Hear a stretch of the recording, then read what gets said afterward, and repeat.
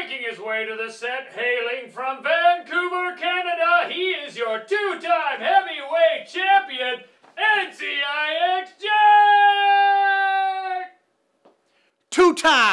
Two-time! Woo!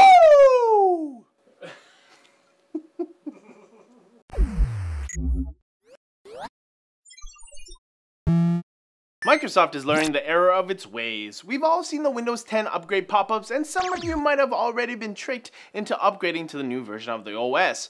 But now, Microsoft is dialing back the aggressiveness on some of the pop-ups with a new option. The old prompt only had the option of upgrade now, upgrade tonight, or choose time, and then you would have to go through and click through a few pages to get to the cancel upgrade option. With the new prompt, you can choose to upgrade now, choose time, or decline free offer. The offer is good up until July 29th, where after that Windows 10 will start at $120, but at least they're not being total buttholes about forcing you to upgrade. So, there's that. The Galaxy Note 7 may come in two variants as new rumors are making their way online. The leaks are coming out of Chinese site Weibo, and as we all know on this show, take everything with a grain of salt. The Note 7 will supposedly come in a Snapdragon 821 variant and a Exynos 8893 variant. Other sites are saying that the Snapdragon variant will be aimed at markets like the US, while the Exynos will be more likely to the international crowd. The leak also reconfirms some of the other specs like the 5.7-inch screen, the 6 gigs of RAM, and up to 256 gigs of storage options, and a 4000 mAh battery. Amazon just added a bunch more brands to their ever-growing dash button empire. If you don't know what a dash button is, they're basically a $5 button you press anytime you run low on things like paper towels, laundry detergent, even garbage bags. Some of the new buttons includes brands like Dial, Fiji Water, Hershey's, Mentos, and even Nerf and Play-Doh. Wait, Nerf you say? That would be perfect since I'm always losing Nerf darts. Intriguing. Oh, it's time for...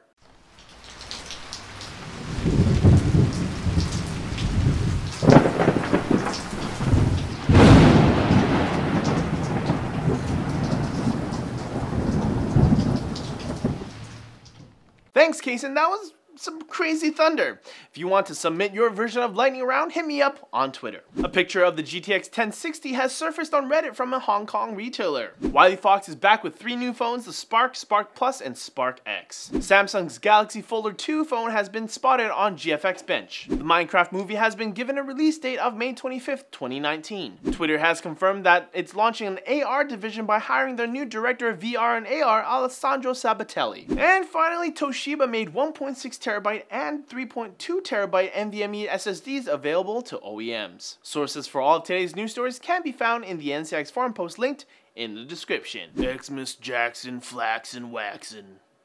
The end of June is fast approaching, which means your chance to win sub and win prizes are coming to a close.